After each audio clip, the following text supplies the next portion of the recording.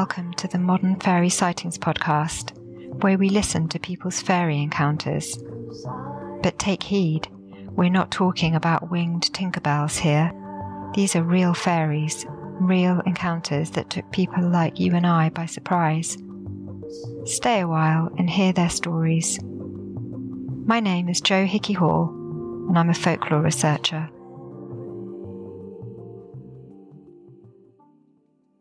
Dear listener, I hope you're well. There is a lot of division in the world everywhere we look right now. It's an extremely tumultuous time. During the 1990s, I had a very learned esoteric teacher who taught our small group all manner of methods for maintaining well-being, such as meditation and visualization techniques. And she taught us how to dowse and see auras, introduced us to energy medicines, astrology and crystals. She always told us that we'd be helping others in the future because we would see all our systems collapse in our lifetime: education, health, governmental systems. She said it would be a breakthrough to another way of being for us, for humanity. And far from the man-made artificial overlay on this world that is based on ego and materialism. My next teacher taught me healing and that our physical bodies are just the most dense form of our whole being, our consciousness. He also maintained that we, as a global consciousness, were preparing for a breakthrough into a new heart-centered way of living. I do believe that what we are currently witnessing is the end of the old world. It cannot maintain its full structures where we are headed. As the pillars fall, the immense corruption of those at the helm of decision-making up to now is plain for all to see. We realise the absurdity of material values we've been socialised to uphold. We can no longer ignore the horror and suffering that countless human beings and the natural world have endured throughout the centuries and are still experiencing now. And all for a minority who can sense their final reckoning draws close. Their ship is going down, but don't allow yourself to sink with them. You, dear listener, have something beautiful to offer the world, and now is the time to turn towards that. Help one another, but do not feed the fire.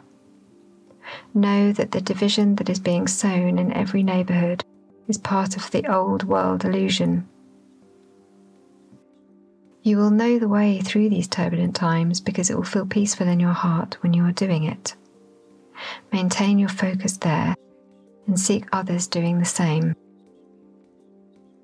These are unprecedented times, within my lifetime anyway, but the wise elders in all indigenous cultures have spoken of these times and how necessary it is for man, in inverted commas, to lose his ego and return to their true nature, that is, being at one with the earth, because in all his so-called progress, he forgot that he was never separated.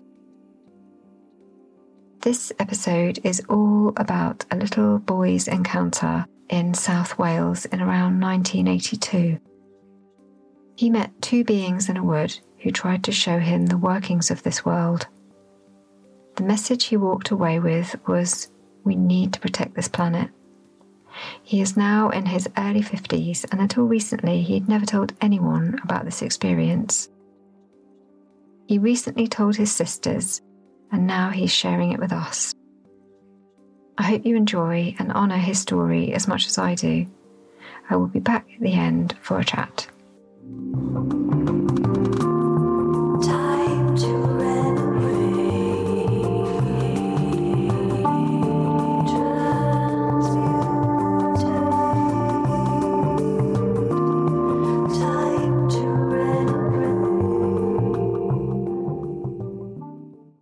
Thank you very much, Jo, for being one of the first to really take it seriously and being a good listener. I think you're a good listener, and you. It's the reason I sort of checked out your show to see if it was right to say it here, and I feel that I can. The second one is grill me like hell, grill like a cop. So because it feels important to me to, like I've made notes, it feels important to say it correctly. It is important. And I think I'm in the right place. I'm pretty certain I'm in the right place to say it. I totally hear you, and thank you very much for saying that too. And I feel really honoured. I really feel very honoured that you would share this with me when I've chosen I know how hard it is. Yeah, I've chosen to. I've made a conscious, because it's been buried in me for so long. So I told no one what happened, and it's a total taboo to say that our conversation this evening. It is an absolute taboo in modern society. You will be classed slightly wrong the bend. How I'm going to explain this, because it's a 40-year-old memory. Mm. And so bits of it have just naturally blurred and bits have kind of fell off. So there's only feelings of it. I kind of think this happened, then I'm back on track again with what I remember. So, and I'll explain it like it was like this, it was like that, to really try and give to really get it across. Okay, so I think I was 11 years old, and I was in primary school, and I think I was in the summer weeks holiday where I was going to go to high school. I would say I was 11 on the last, so it's 1983. I would kind of hedge my bets it was there, and it was in the summertime of that summer of the 6 weeks holiday, and that September I was going into high school for the first time, and I was at a place called, which is just before Pwll Call in South Wales, and that's about 25 miles from Cardiff. Picture the scene. I'm hedging my bets again. It was a Sunday, because a lot of the caravan site was very small. It was about 300 caravans. It wasn't very big, and it was the one, and it was rural. We were in a rural. It had a chip shop. It had a really dodgy pub, and a telephone box you had to queue for to phone my nan. It was really back in the day, and I would hedge my bets. It was a Sunday early evening, and it was quiet on the site. It was quiet because a lot of people went back to work for Monday. You had a lot of that going on, so the site would go quiet. Mm-hmm. Me and my sister had been out all day playing around, and I was 11, and she was 9, and my baby sister was staying at home in the caravan with my parents because she was just too young to go out. So I'd been out playing, and we were at the bottom of the hill by the pub, and you take a left into the fields and into the woods and into the dunes and the beach that led to the sea, or you take a right on the tarmac road and go back past the pub, the shop, the chip shop, the telephone box and the caravan. It's time to go home for tea. And we were running a little late, and she wanted to go home for tea. And I decided to stay out longer. So we parted ways. I went down to the fields, and she carried on up the road, back home to the caravan where my parents were. And we parted ways. I come from the inner city, so I'm in the fields. I'm in a whole different world. And so I went through this field of firs, and then there's these deep rutted sand dune pathways that lead down into the forest, and the forest was very boggy. There was like a crooked stream that run through, very muddy in the wintertime, and I played on the sand dunes. It was a big huge sand dunes, like 10 foot high, and you walk through the path. It's like a very, very old path. Like a hollow road, a hollow way. Yeah, like a hollow road, but it was sand dunes because you're coming close to the beach. The beach was only, I don't, 200 yards further, but there was a wood in between. And so I decided to play in the dunes, and I decided to make a face in the sand. I was sculpting. And as I remember, I dug out the hole for the mouth, and that in turn made the nose for the face. And this is where it begins. Behind me from the woods, I heard sing-songy voices and there was a collection of voices, and it was like jingling, rhyming of, hey, you, come here, you, hey, it's you, come join us, come have fun. It was kind of, like I said before, like that. And it was very beaty, rhymey, rappy. And it was said in a children's voice. Because if it had been a man's voice, I would have run. Because your parents tell you do not go near men when you're a child, when they try and talk to you. So it was children's voices I had heard.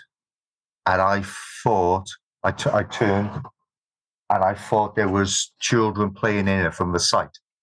There were still kids in the woods playing around. So I stopped what I was doing, and I went to the woods, which was 5 meters away. It was just right next to each other. And this is where it all took a left, as it were. I got this memory, this feeling. I simply cannot remember this initial point. But I talked to these voices. I believe in some way we had talked, and they had said, do you want to see something? Let us show you something. And I had agreed to it. I said, yeah, sure, I want to see. So this is just voices now. I went into the woods then. But as I did, everything went absolutely quiet. And I've heard people say this, everything went dead quiet. And everything, because I made a note of it. Do you know Lord of the Rings, the movie? Do you know when Frodo puts on the ring and he's still in the room, but he's in a different, slightly dimension? It was like that. I put on the ring, as it were, and I was in the woods, but also in a glass room. And I could see the woods through the glass, but it was very washed out. It was very pale.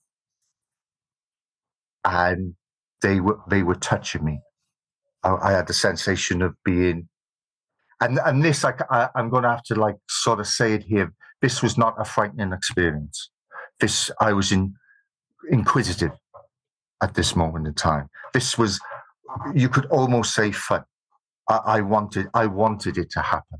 Mm-hmm. I wanted to check out what these voices were saying to me. What is it that you're going to show me? And they were like silk. They were very smooth through my I could feel them, sort of, and they were talking around me, and I had the feeling that, do you know the moon landing people, the astronauts that landed, Neil Armstrong, that landed on the moon? Do you know how they bounced? And there was the gravity was less in there. I bounced a little, and I hovered a little bit more, and I could feel them holding me soft as silk. They were soft as silk, and nothing was violent, nothing was bad. And do you know, like a museum, when you go from one exhibit in a big room and you go to another exhibit, it was like that in these big glass rooms. And they showed me, this is where my memory becomes very clear for a moment. Because up until that point, it comes a little fuzzy. I agree to it, but I don't know what got said. But I agree to it. Then I saw a machine. But this machine was organic. It wasn't metal. It was part of the planet. And I know this is where it really starts. And I saw the action. It was like a oil well when it goes up and down. So you're holding your fingers together and you're moving your eyes up and down. Up and down. Oh yeah, sorry, you can't see. Yeah. It's like an oil well, but it's also like a piston.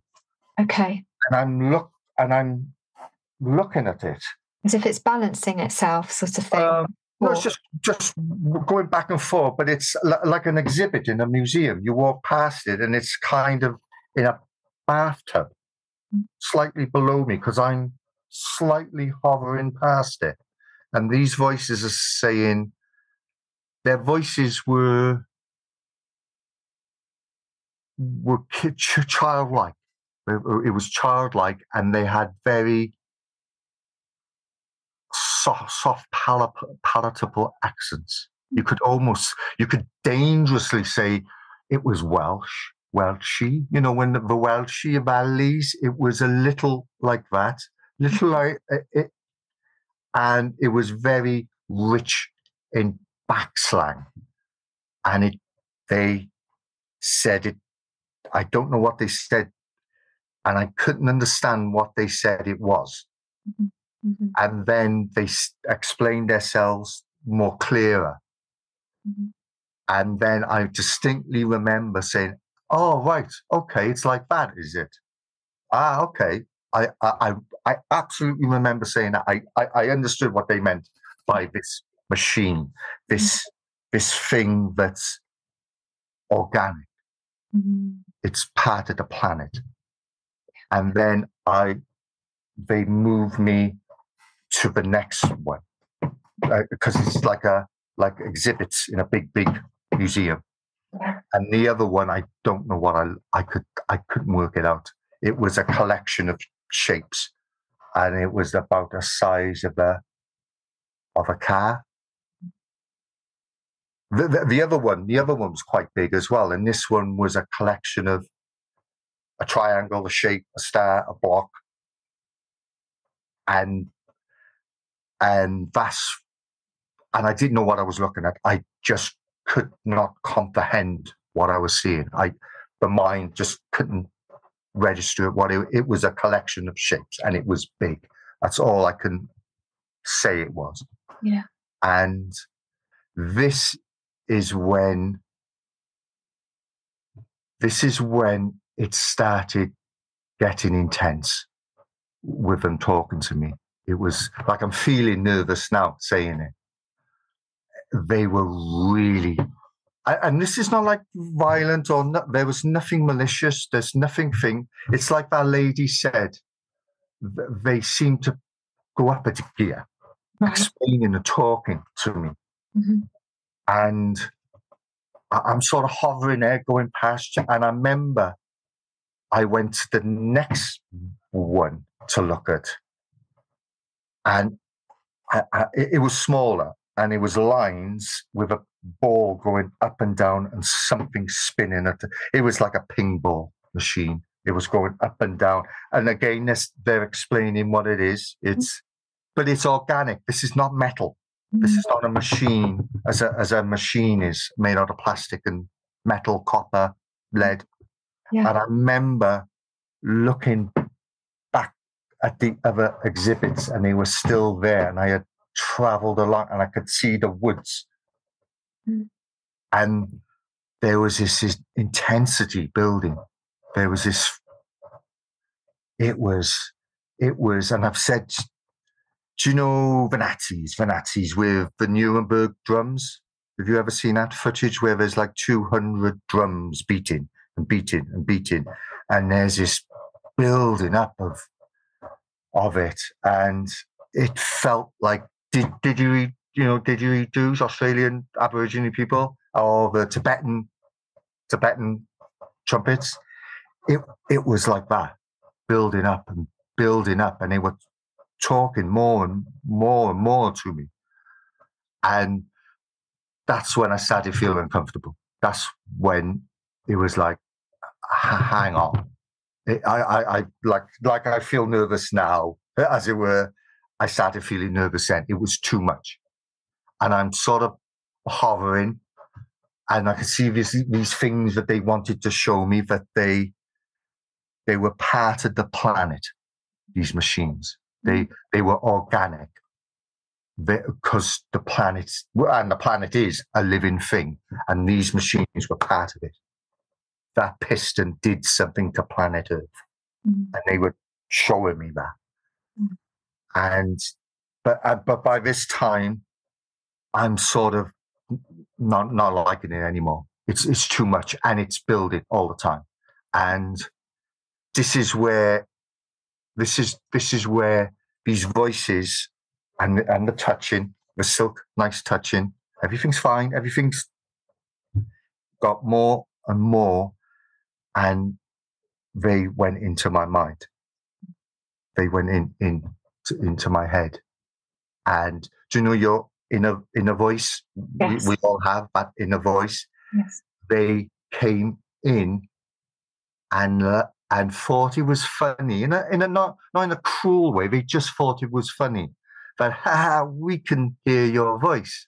Right. Yeah. Inside my inner voice. They've come into me. They've gone into me. They're reading they weren't reading my memories, but they were reading that voice that's inside us. Yes. You know, that has no sound, but it is sound. And I remember it being, that's when I started to panic. And we had a game of we had a game of hide and seek. I was trying to hide my voice from them because I didn't want them inside my mind, in my head. And they thought it was funny to chase me around my mind with my voice. And I remember it being, I sort of shook with it. It was, and I remember my hands, this hand, shaking with that. I can't control. And your right hand. Yeah, I remember my hand shaking. I could feel it. I don't know what this hand was doing, but I was sort of, do you know that Clockwork Orange when he sort of got the eyes and he's like, it started getting into that kind of lane. Yes. And it was just building up this thing. The drums, it was like drums. It was like the Aboriginal trumpet. It was roaring up. And they thought it was so funny. They thought it was so funny that they were chasing me around my own mind. And I couldn't hide. I couldn't hide behind my teeth. I couldn't hide behind I tried everything to hide from them. I don't know where I didn't know where to hide. They could read, and it was very, very intrusive. Is that the right word? Intrusive? Absolutely, yeah. And I remember feeling, to this day, I trigger easy if people Gosh. come a little close. I don't like it.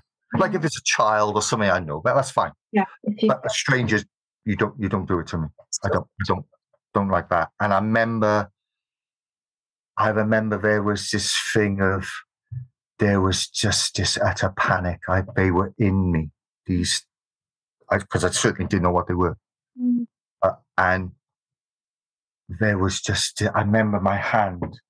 I was sort of, and they were in me. And I remember saying, it was, I can't remember the exact thing, but it was, stop, no more, enough, no more. I cannot take no more. And it was over. It stopped. And I was stood outside the forest. I was just on the side of it. And it was over. I knew it was over. I just knew it was over, and I knew I could go. And I ran 2 or 3 steps, and something compelled me to turn, just kind of almost stop, and look. And Incredible picture, by the way. That is such a fun. I mean, are you an artist of some sort? Yeah, I am a little. I'm a comic book writer. Wow. Okay. Oh, that's amazing. That's really. And I saw these two little beings at the sides of the forest, and I've written it down. They were naked. It's clearly not a sexual thing. It's just that's how they were. That's the vibe. That 2 second, they were just simply naked because that's how they are. And I remember the one was shorter than the other. They were literally 3 foot high at the tops, and the one was a little lower. And it was there. That picture doesn't give justice to how they were closer together, and he was maybe a little taller. Okay. My sister said he looks like a moomin. So I was just thinking that. So I must have had, I didn't know what a moomin was. I had to look it up. She teased me when I showed her a photo. But yeah, they had skinny legs, skinny arms. They were utterly white, perfectly white, bald. They had beady little eyes, bumpy little nose, and a little mouth. Maybe with a lip. And I had the vibe. The best way to describe them, certainly in their face, was cherubs. Do you know cherubs of baby angels?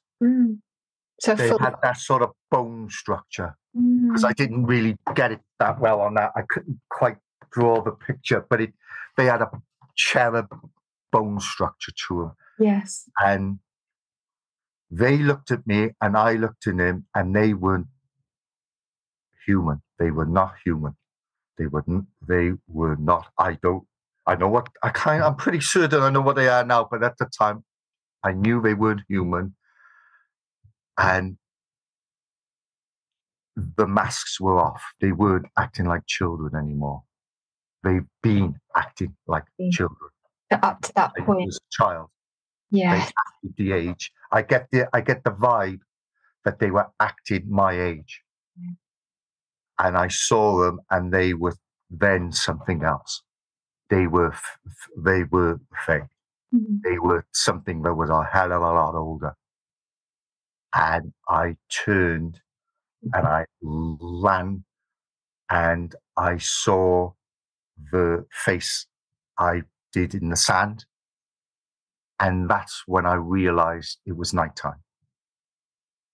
Because I didn't quite register in the dark of the forest, of the woods. Oh, yeah, and I forgot to say the one had a belly button. Hey, wow. So the little one. I remember the bigger one, the taller one, had a belly button. And the implications of that is, hey. Oh, but I remember seeing he had a belly button. And yeah, I'm running now. I'm running full pelt. It was nighttime. And I couldn't understand where the sun had gone. Why is it nighttime? It's still daylight. It's tea time. And I couldn't understand that. I was really confused. And I remember in the night sky, as I ran like a bat out of hell, I could see the twilight of the sun down, but you still get that light that sort of goes across. I remember that was there. I remember seeing that. And I remember thinking, I am in so much trouble when I get back to that caravan. I'm getting a battering. And I remember I ran across the fir field. Yeah. But because it was nighttime, I struggled to find the path back because I'd never been there at nighttime before. So I sort of ran and had to slow up and ran as fast as I could. And then I got back onto the road where I split up from my sister. And I remember feeling relief. But I was near human things again. I was by humans again. There's tarmac. There's the pub. There's a street lamp on. I'm by humans again. And I ran up that hill and ran all the way up to the caravan. I burst in, and my father had his coat on. And my mother was sort of shouting. She screamed up, "Blue murder. Your father was just about to go out to look for you. Where the hell you been?" She was scared. She didn't know where it was. It was clearly I'm hedging my bets here. This was clearly 9:45 at night now. And he sort of grumbled, went, oh, well, next time, what's the bloody time, okay? Come back a bit earlier. He took his coat off and went to bed. Because there was a back room to the caravan where my mum and dad had, and my two sisters were on the two sides of the sofa, and they were both fast asleep. Oh. And my mother sort of gave me a bollocking a bit more. You can't stay. She was scared. She was worried. I'd been gone for hours. Yeah. And so I sort of went, oh, okay. I just sort of lied my way out. I don't know what I said. But I said, and like, lights out. That's it, time for bed. No tea. Oh, God, I'm in the doghouse. And I remember I went on the floor. I slept on the floor. And I had a blanket around me. And I sort of settled down. Everything's quiet. The lights are out.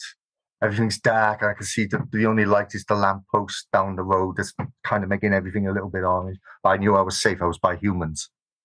Again, I had human beings, my family around me. Mm. And that's when, like, the sense of trauma came out. That's when the shock hit me. And I sort of shut my eyes, and it was still going on. I was still, you can call it like a flashback. Yeah. And that's when I sort of half gave a Jesus, Mary, Mother of Christ soul. The shock hit me then. Up until then, it had all been a mad rush. Everything was just happening in front of me. I was just reacting to things. Mm-hmm. And it stopped. I was back. And then I sort of kind of pulled myself together and said, okay, I didn't know what the hell happened to me. Absolutely not in my wildest dreams did I know what was going on. What had just happened. And the whole thing felt like a minute and a half, 2 minutes. It wasn't long. It was not long. And I could not understand how it was not nighttime. I got really confused with that. And I sort of I just pulled myself together. I just had to pull myself together.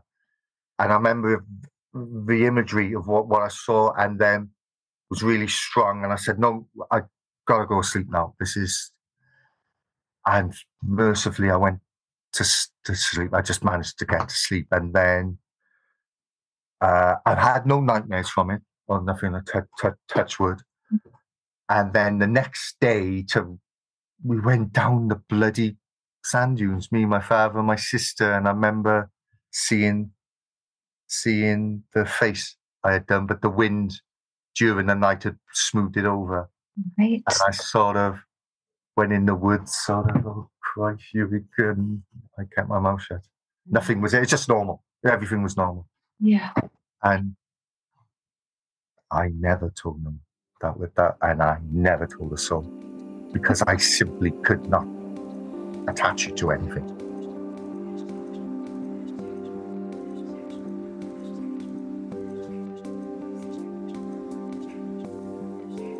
I remember in the 90s, sort of when you go into teenage years, when you read and you read books. And I remember, I remember thinking, was it the fairies? Was it that? And I remember reading books, and it was winged. It was F-A-I, not F-A-E.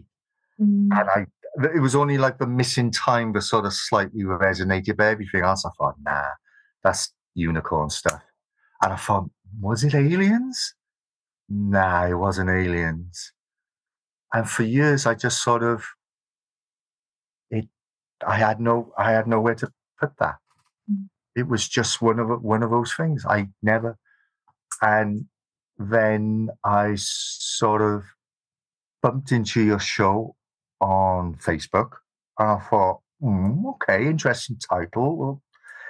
Looks a bit serious. Okay. And I remember I listened to a show, and your music played at the beginning, that little soundtrack you got. And I remember thinking, ooh, that sounds familiar. Haven't I heard that slightly somewhere before? And then I remember you did an interview with the English fella who was in Ireland, who got lost in the fog, and it went very silent. Yes. I remember that one. I thought, okay, this is interesting. Okay, this is Fae, and I didn't know FAE. I did not know FAE, and then when I saw the fella tell his story about in Scotland, where he saw a little white thing, that was a slap in the face. That was a slap in the face. It was like, oh my God, it was Fae. It was Fae. That one was the trigger. That was when I knew what the hell it was.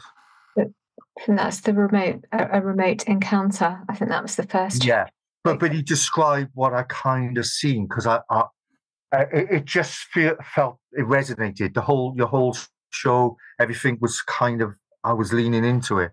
It was sounding all so familiar. It was feeling. I could feel it, and there was always a little voice, tell her.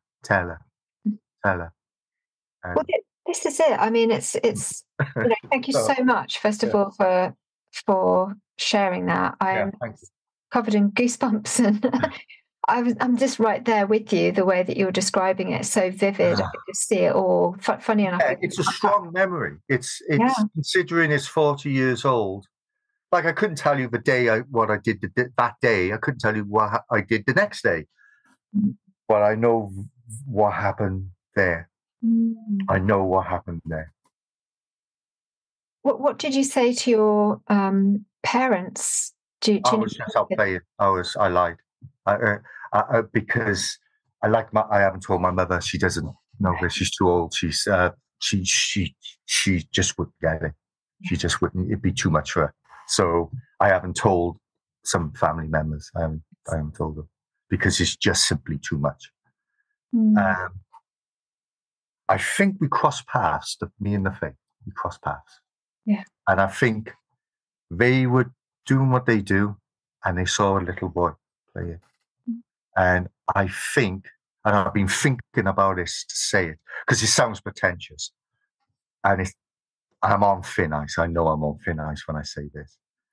But, Stephen King, when Danny and The Shining, I think they only contact people who's got a little bit of shining in them. Yeah. And that sounds pretentious as hell, which indicates, I'm so special, I got shine.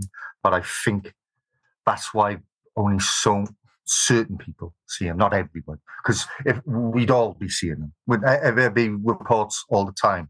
I think they pick up on the fact that some people have a more sensitive frequency, then they decide to say, we'll talk to them. Yeah, I mean, was that very usual for you to have just gone off on your own playing and let your sister go on? No, I just fancied it. It wasn't like, I heard something or felt it. I just fancied having 20 minutes my time. You just play.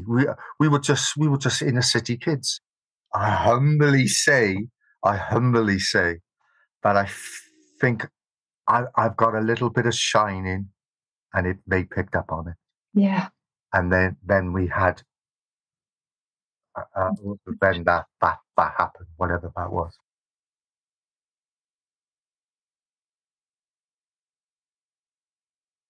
There's so many liminal aspects to the story, like the factors involved. We've got the fact that you're going, first of all, from primary to secondary, primary to I was not wise to the world. All I knew was a small collection of friends and family.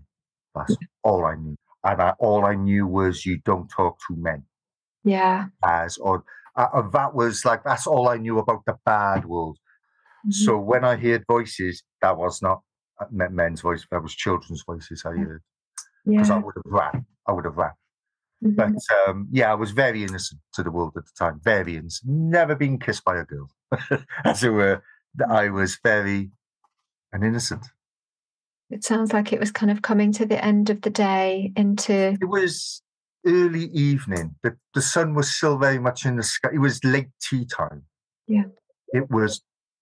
Because I'd only it took 10 minutes to go across the field, because I was going away into the woods. I was going into the countryside and away. Yeah. So I had to play around and then decided to make a face.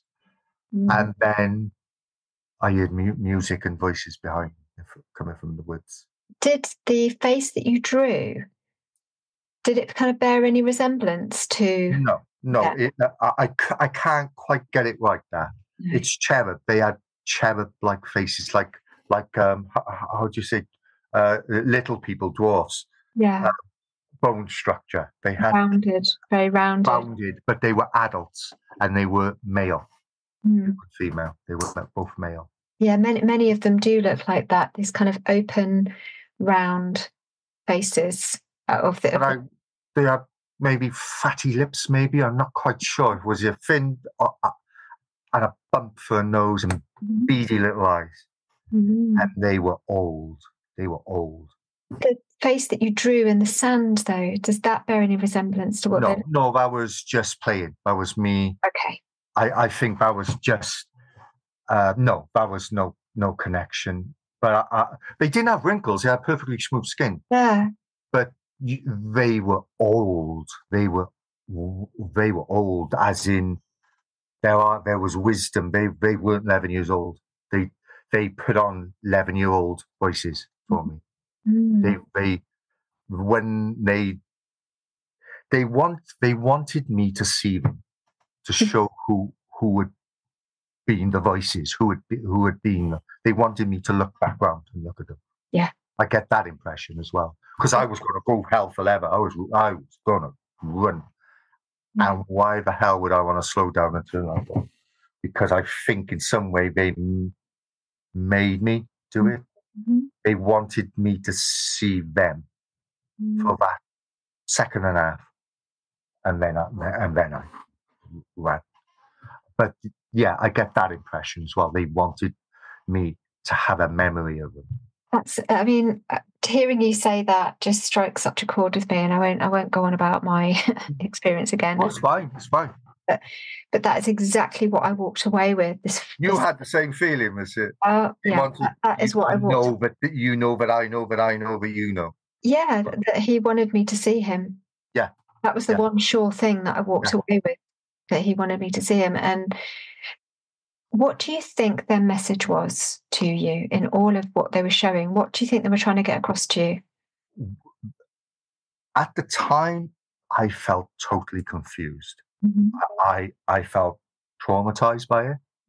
If I'm certainly back in the caravan, and I carry that little bit of trauma to this day, where people don't like dentists is hell on earth for me.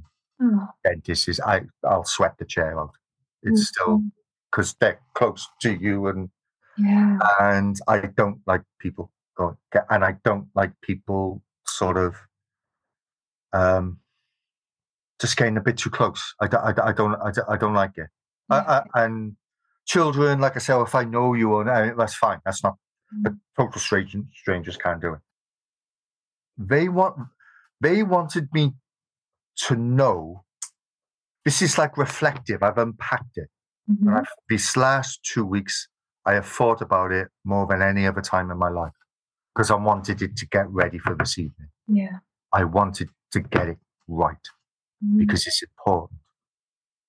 They're like the caretakers of the planet. They're like groundsmen. They look after the planet, our planet. Yes. They look after her. And they wanted to show me these organic, machine-like things that help the planet, because it's living like our bodies are living. And I don't know why they wanted me to know it, but they want to tell us collectively. Yes. Collectively. It ain't about me.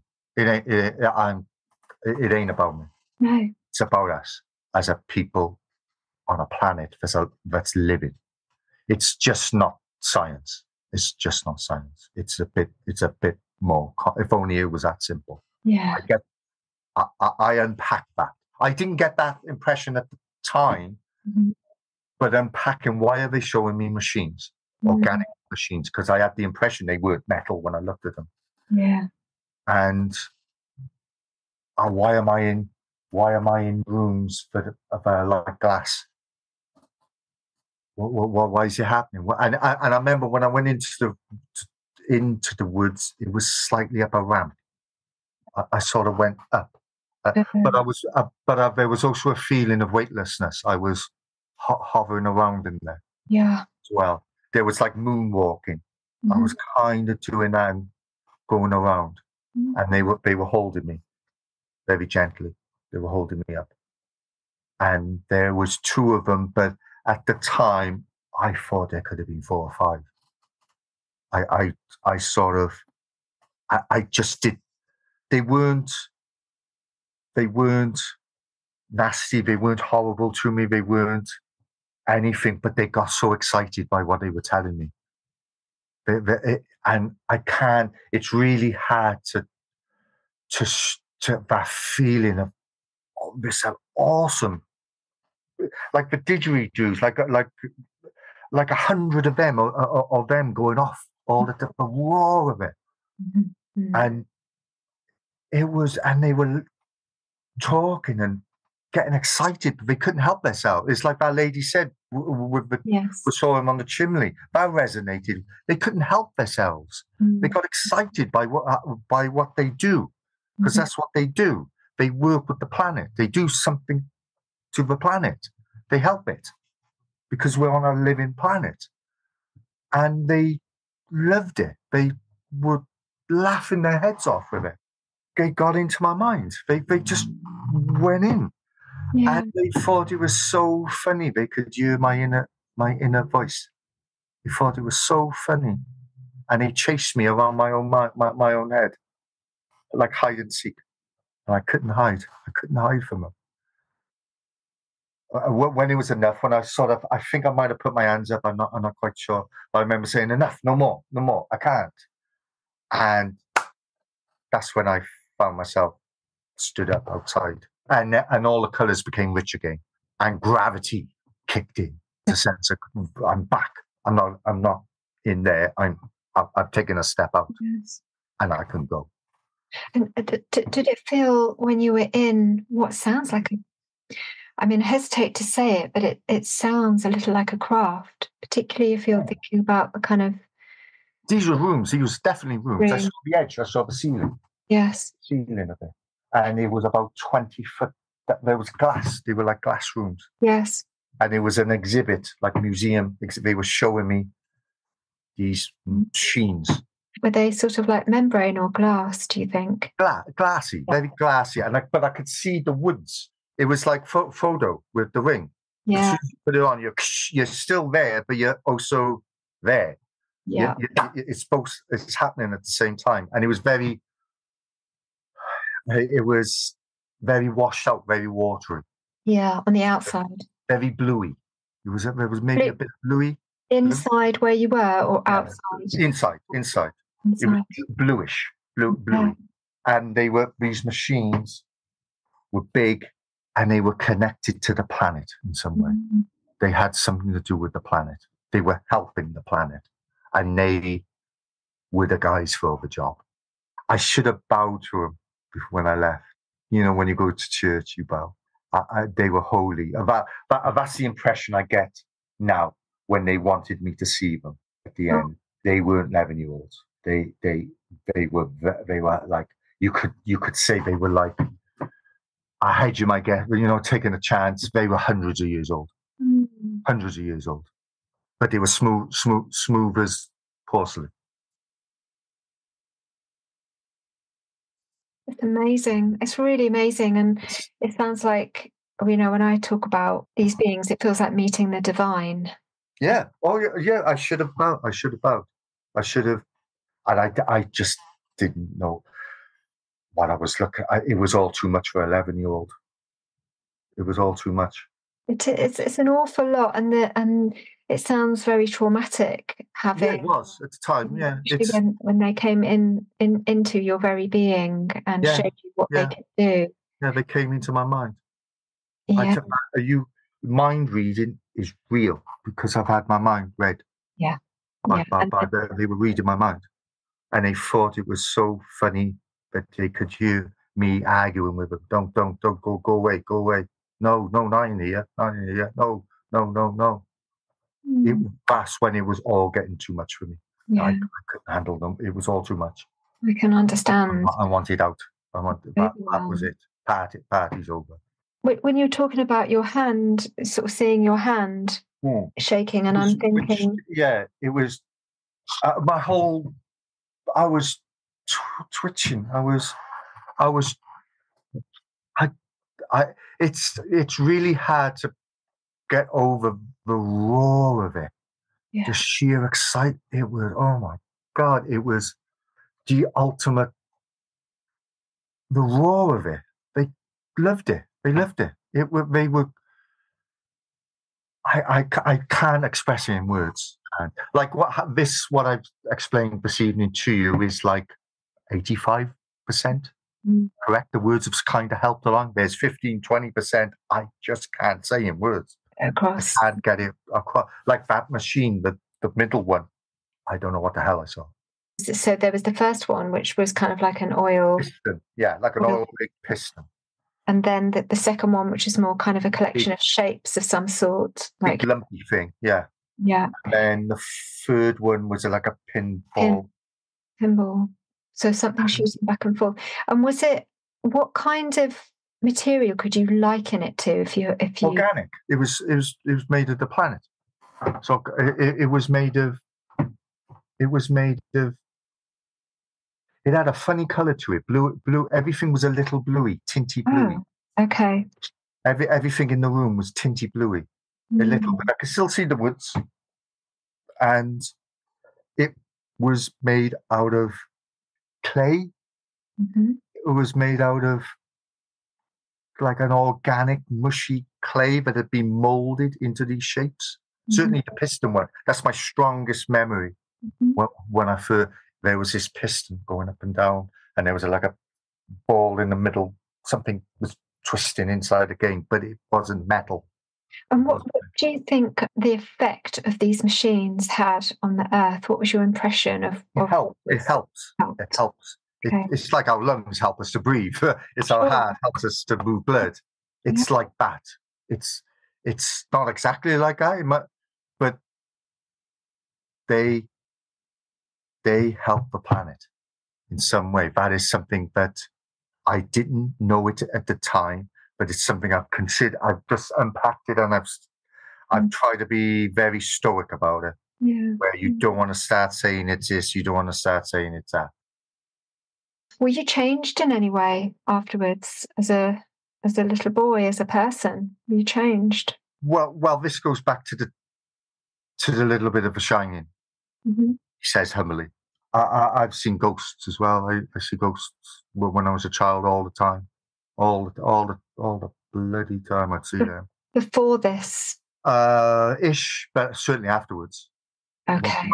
I haven't seen one in about 4 years. Yeah. But yeah, I would. So that's recent. That's the most recent one. Yeah. Recent. Yeah. I'd see spirits, but I'd hear them as well. There was a few times walking home from a pub, I'd tell them to shut up. So it's like clairaudience, sort of hearing. I don't know. So you've got telepathy, which is what the beings seem to be. Yeah, I think they picked up on that. That's the only. Like, I'm trying to stay humble here because I don't want to. Because it's about us, not me. I think we've all got it, but some people are simply switched on it. They're just switched on a little bit more. When you were on the beach, when they first called to you, do you feel that was out loud, or do you feel that you had that within you? Bit of both. Right. Bit of both. Half and half. It's hard to say. Yeah. But I remember it must have been some sort of physical thing, because I remember I turned around. Yeah, so it was coming from somewhere. From the woods. It was coming from the woods. And it was very rappy. It was like rap. It was like a jingle jangle. it was children's voices. Come in, come see. We want to show you something. Come here. Oh, it's you. Yeah, God, yeah, it's him. Come in. And I thought it was children from the site, up the caravan site. Did you get a sense at any point that you recognised there was any kind of sense of familiarity with them? No. Okay. I believe we crossed paths. Yeah. I was a little boy out playing, and they knew they could talk to me. So they talked to me. But they did. And do you get the sense that there were any other children there? No, it was complete by myself. It was one of the reasons why I went down there, because the site was so quiet. It was early evening. It's a Sunday evening where everyone's having their tea. This is it. A lot of people have gone home, and I just wanted to chill out for 20 minutes, sort of have a little adventure of my own by myself. Yeah. I mean, I think, the other kind of liminal factors there, one of them is that it's Sunday, and that sort of shift. It's the kind of, there's a real special quality to a Sunday, because everything, as you say, sort of slows down.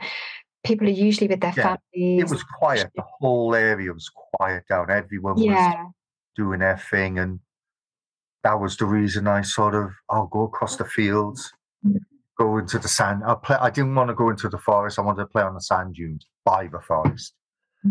And my intention was just to play on the sand, because it was the woods, and then you go to some more sand dunes, and then you hit the beach and the sea.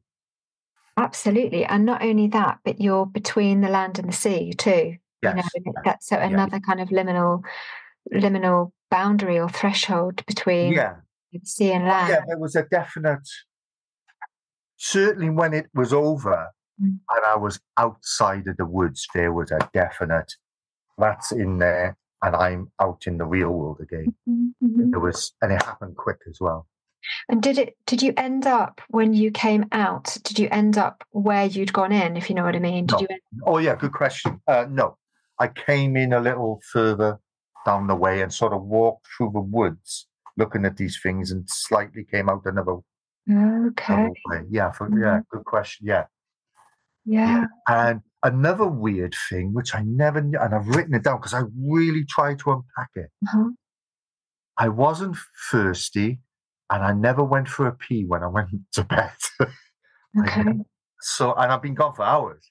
And that was another thing I never considered before. I don't know if it means anything, but I just went to bed. I wasn't hungry, I wasn't thirsty, and I didn't go for a pee. You mentioned you thought there might have been potentially some missing time because of the fact that you felt you were only... definitely missing. Yeah, because it was daylight and then it was nighttime. So, and I think for using the summer, because we're kind of in the summer now, we're kind of close to when it happened. Oh, yeah. It gets dark now at like 9:45. So I must have been in those woods for at least 2.5 hours. Yeah. And it felt like a minute and a half, 2 minutes at the push. But the reality, I must have been in there for at least 2.5 hours, 3 hours. What do you think happened? This is about us, not me. And they have made a decision to talk to people as best they can about the planet, about sometimes they can't communicate it so right. They're not very good. They're completely on a different wavelength to us, a different one. So we get miscommunication. I don't think they have the same left brain, right brain as we do. I think their brain is operating in a different way, but they want us to. They want to talk to us, and I would say this is the things I've been thinking about. I would say our ancients, as I mean in Stonehenge, Newgrange, Tinker's Word, they had more communication with them. Back in the day, 10,000 years ago, there was a lot more fae activity and human activity in a controlled environment. It's interesting. Why? I don't know. Maybe look, this is the thing. I'm trying to stay humble. I'm trying to just try. I think the stone circles were a lot more to do with the Fae. Mhm. I think and I think they, in turn, had a lot more to do with the planet. Mhm. Those machines I saw could have been what the stones did years ago. Some kind of function. There was a function for the planet, and the Fae know how to do it, and the humans used to help them. Yeah. There was something going on, and a break happened, Mm. and Do you get a sense of what that break would have been? I mean, it's fine. civilization. We decided we gave up on our link to Earth, Mm. to our roots, and I feel so dry in the mouth. I feel so. I truly believe that the Fae and certain kinds of people, you could say the Druids and all that, and that had more communication, Yeah. and there was some form of collective working together for the planet. And the humans left. We broke away and followed follies, and we forged swords, and we forged spears, and we waged war with each other. I think that, and they're trying, because I believe in their own humble little way, the Fae are trying to reconnect with humans, but they don't know how. All they connect is to ones who are a little shiny, because the communication is so, it's not connecting yet. I think that's happening. I think that's why your sharing of this experience is so important, and I am 100% with you that I feel we definitely did have innately this connection with them. Yeah, definitely. We did. And it's interesting because what they were showing you, it's just occurred to me, and I don't know what you think about this, but it's almost like showing you what has separated us from them. Because in the first instance, you've got industrialization potentially. Yeah. In the second instance, you've got, logic, rationality, these shapes, things are a certain way and these are what they are, that kind of like way of seeing the world where everything's kind of very neat and tidy in shapes. Yeah. Atheism's got a lot to answer for. And and I think it's like a fantastic concept when you break it down. It's like, really, I only went on holiday with my parents, and I think they're trying to say hello as well with these meetings over the years. They're trying, and they just, because they don't like the cities. They know, don't go near the bright lights, don't go near cities. They stay on their safe ground, which is nature, which is the woods, which is the fields. You could call it what you want, but it ain't near the cities. There's no phase in London. They're all on the outskirts, maybe. Or it seems crazy. I'm sort of, I don't know. I'm getting run away with myself, but no, I mean maybe that's in meshes, because when I have spoken to people who have had encounters in cities, they're really? much more few and far Oh well, I shot that one down. They do happen, but no, I think it's more about their message for you, and I think that there's definitely. I don't think it was for me. No. I don't mean that in that way, that it's just for you. What I mean is that by being able to tell you these messages, like yes. you're the you're their mouthpiece, if you like. You're somebody that can then come here and tell me that, share this, and with that's why they made me look at them. That's why they showed themselves to rubber stamp it. Yeah. I don't know. It's you have to be careful where you go, because you could end up talking a load of. Well, yeah, we don't know. Yeah. I think it's okay to kind of. The thing is that when you kind of explore this, it unpacks. it is, and things come up, and it's fine. You know, people understand the imagination in different ways, but you know, the Greeks had this idea that, you know, within our imagination is so expansive, and that it kind of is a creation in itself, and that it doesn't come from nothing, like it comes from somewhere. Yeah, absolutely. It's wholly itself. Feelings, you know, that we're talking about and describing and explaining, they are coming from somewhere. So I think it kind of, the way that I see it is sometimes it's actually helpful to sort of just allow, because sometimes we kind of go in a certain direction and then we think, oh no, that doesn't feel right. But sometimes we kind of go in a direction and it's like, oh yeah, there's a kind of flow here, and it feels right. But I'm really interested in kind of how this 11-year-old boy then kind of coped with being in the world in this kind of physical reality after that. Buried it. Actually buried it. Actually dug a hole and threw it in, and threw the soil back on. I told no one at all, because how do you class that? Which pigeonhole do you put that in? Did I think it was? Was there aliens probably around the X-Files thing? I thought maybe. Did you watch the X-Files when you were old? Yeah, everyone did. But no, it's brilliant. How did you feel watching that? It wasn't aliens. I always knew that as well. That was the thing that always sort of kept it alive within me. I knew it wasn't that. It wasn't aliens. It was something else, but I didn't know what it was.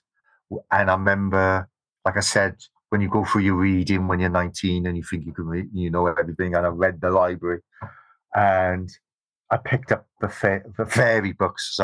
And it wasn't resonating. Missing Time, and the rest dancing for hours. I thought, I want dancing, and no one else seemed to be showing stuff. Right. And it didn't resonate very well with me, to be honest. The fairy stuff wasn't, and then it's literally fast forward to 2000. What I don't even know what year we're in. 2004. Fast forward to 2003, and I bumped into his Facebook group that's run by Joe Hickey Hall, and it sort of went and it was literally because of your group that it started being FAE. So do you mean 2023? Yeah, sorry. Yeah. It was years and years later. I just sort of buried it. I just didn't bother with it, because there was, what does it, not so much more what does it matter? I don't know what happened to me. I don't know what that was. And then with your podcast show and just general, I sort of tracked it. It started revealing it. The jigsaw pieces started coming together.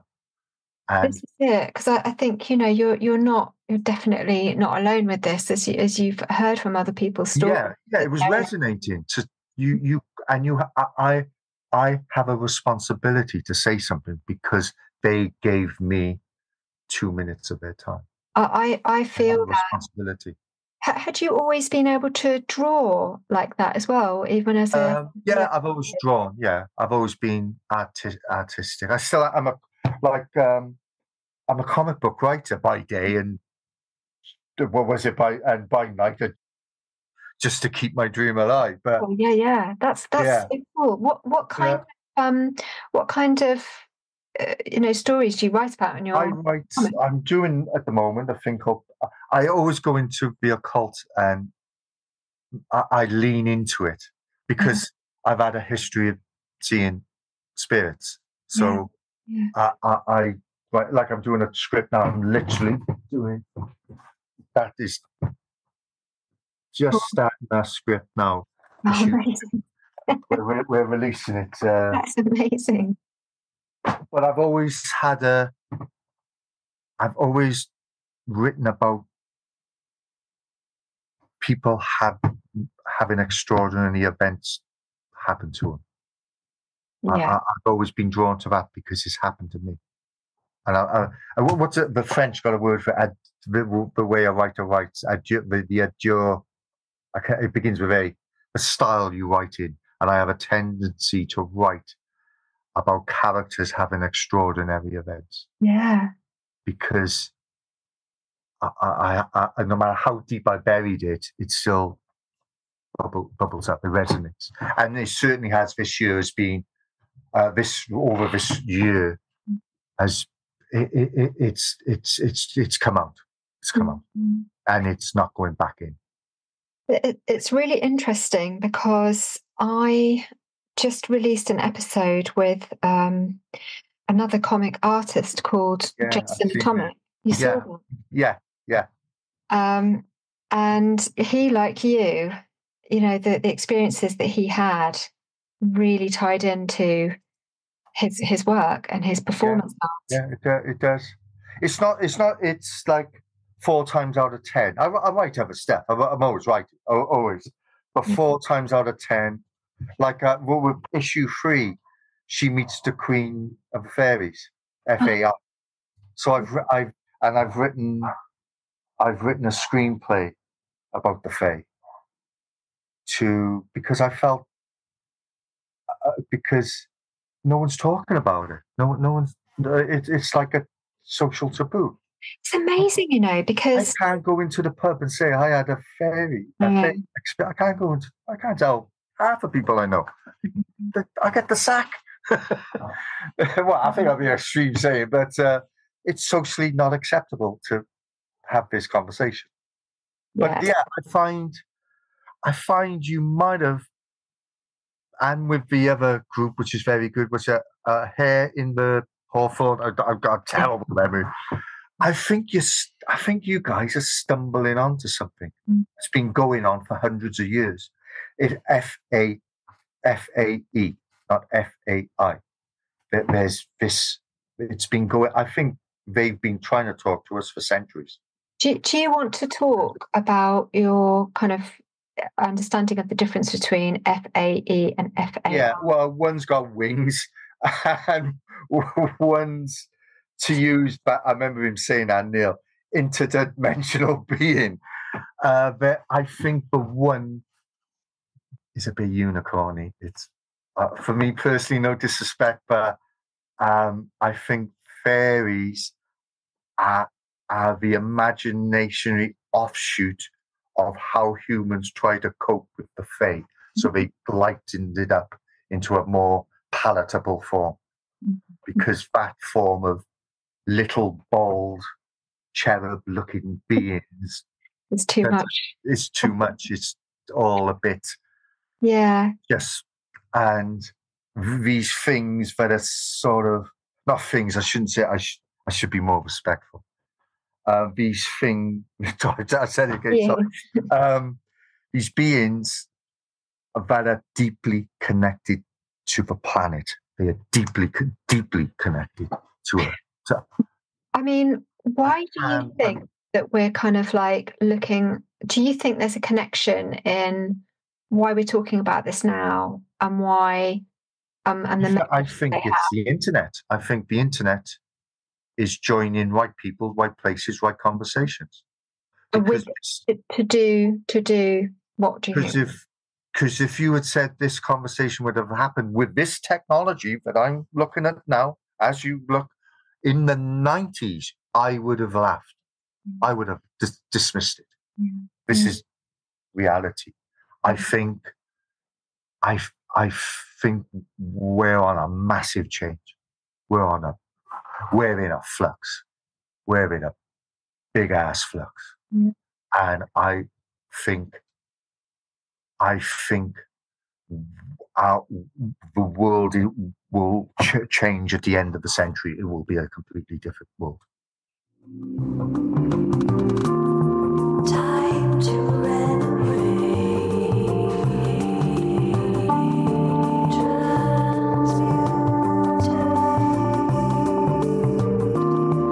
Time to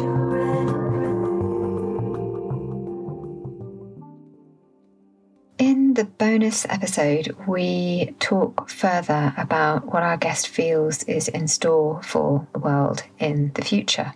We also look further at how he feels about his experience and how he makes sense of it. It's an extra full hour of conversation, and that is available on Patreon.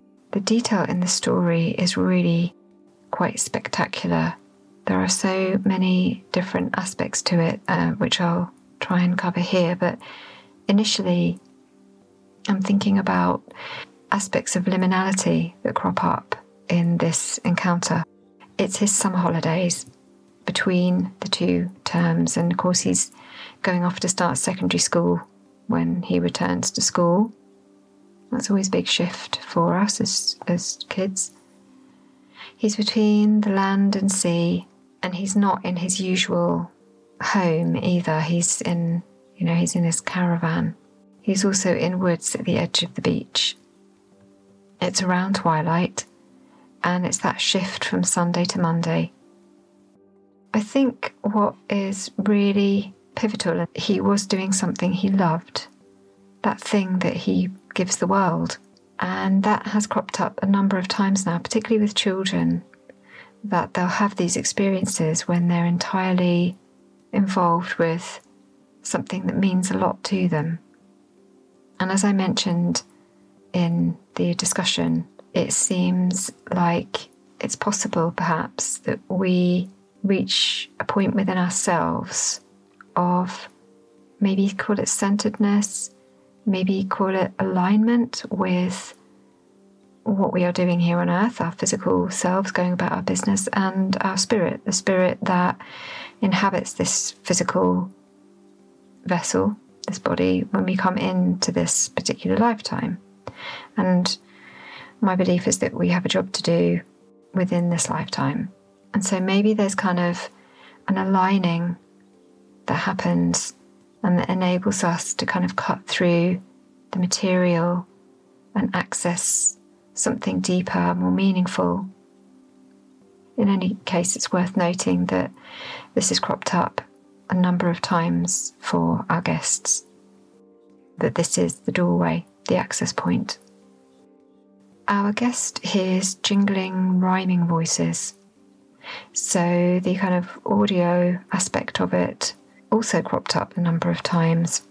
And that kind of strange bell-like sound that seems to be associated with fae beings and with entering other worlds.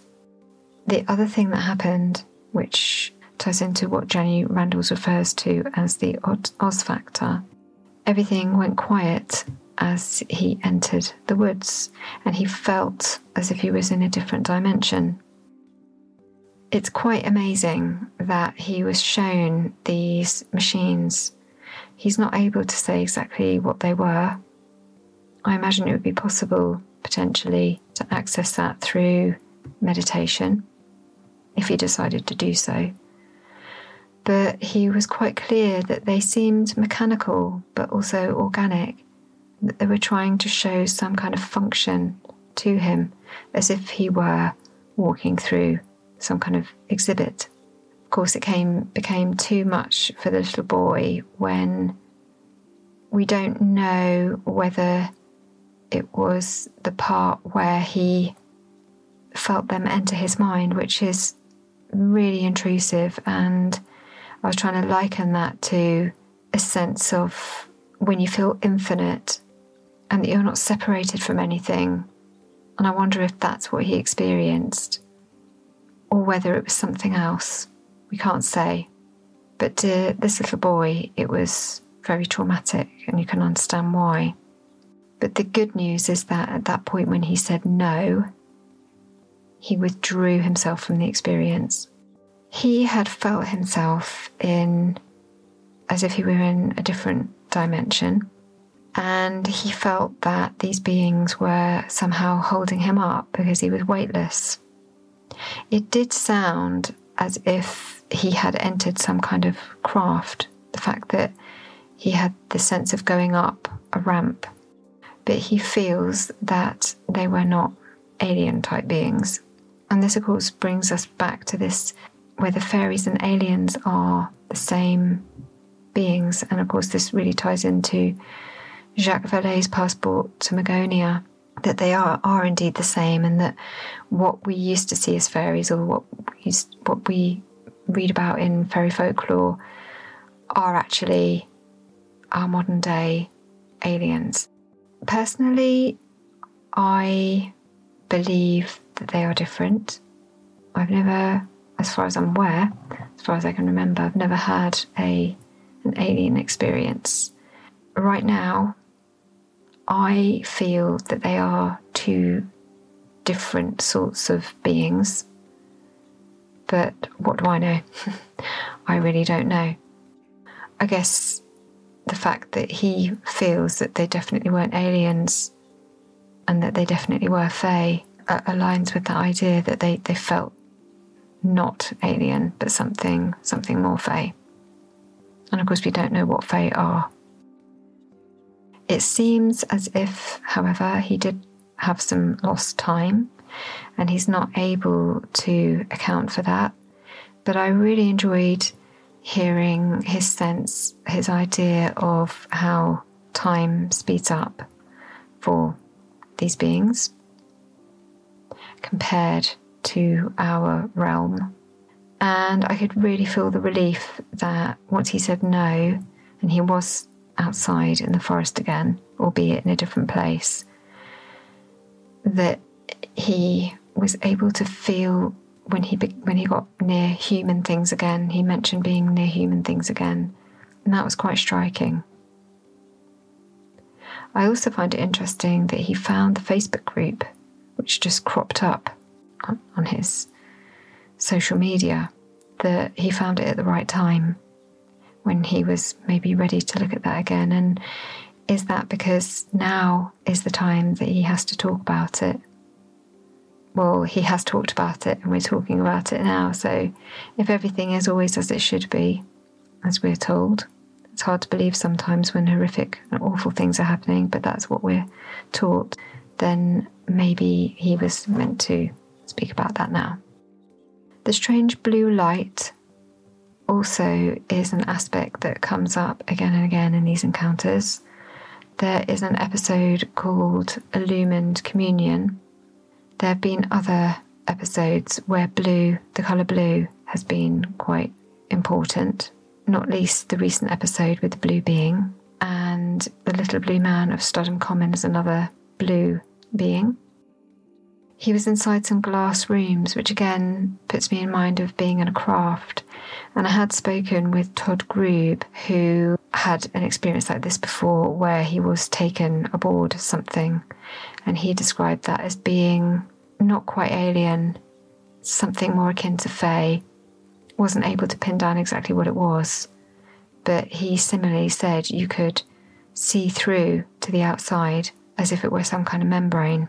Our guest also mentioned that he felt that these beings were holy, and I think that is worth pointing out, because for many of us, we do feel something about these beings, that they are divine in some way. And he notes that he just can't express some of this in words. It's just impossible, because we just don't understand enough, and it's very difficult to place into words something that you have experienced within another realm that doesn't quite fit our understanding of the way the universe functions.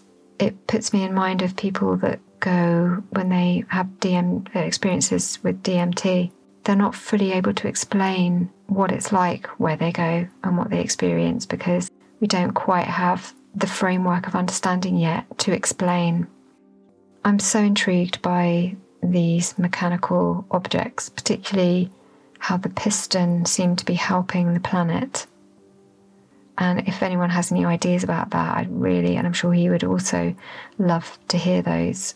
I wonder if he could draw them, although I don't know if he has enough firm, clear memory of exactly what they look like to be able to do that. And I realise that when something is so far away, sometimes it's just not possible to provide an image of an experience, because it just doesn't fit. So again, it just doesn't fit into a 2D representation.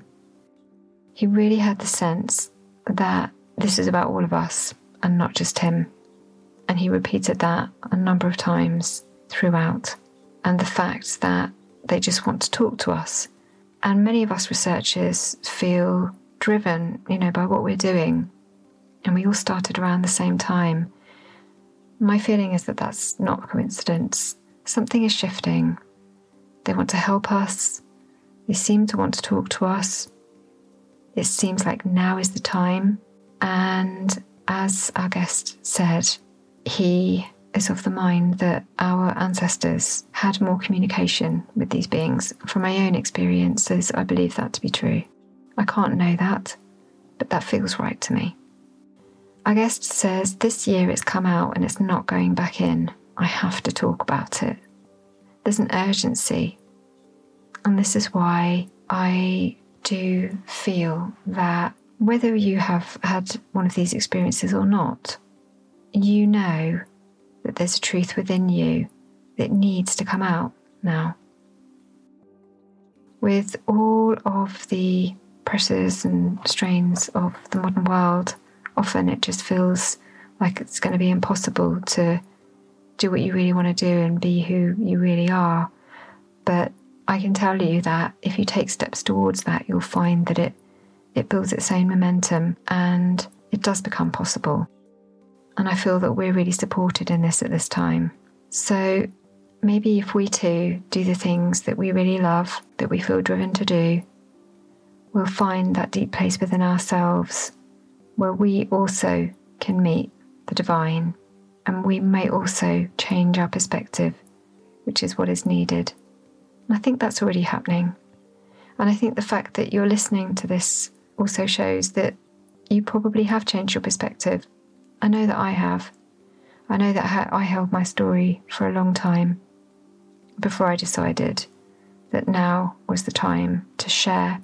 And so, in the words of my teacher, Martin Brofman, and I've said this many times before, but I always say it, trust your trip.